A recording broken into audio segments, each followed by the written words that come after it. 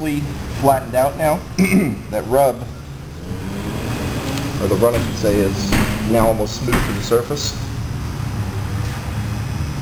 Keep on going over, rinsing your pad.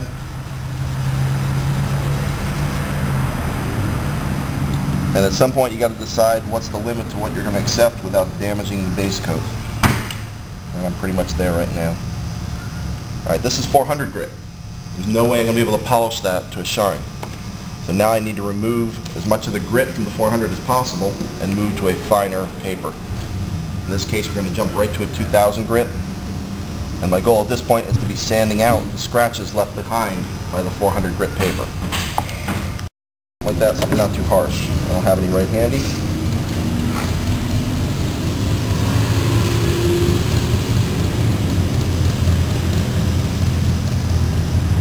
You want to use your feel on this.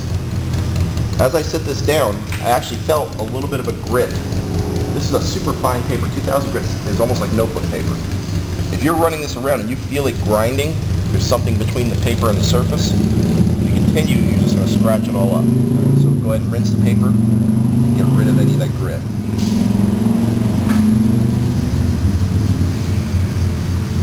You'll actually feel the surface begin to slick up under the paper. It'll get a little sticky feeling, like it's building a suction between the paper and the surface.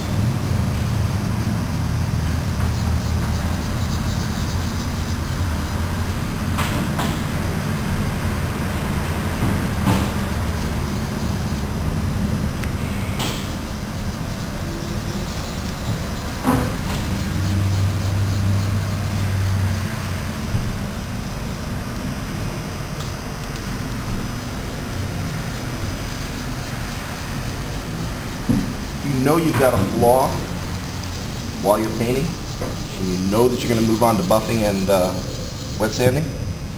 It's not a bad idea to go ahead and put one more coat of clear on in the process, or especially in the area where the defect is. That way you get a little more material to remove without getting to base. Hey, my name is Edwin Campbell. I'm from the Bahamas.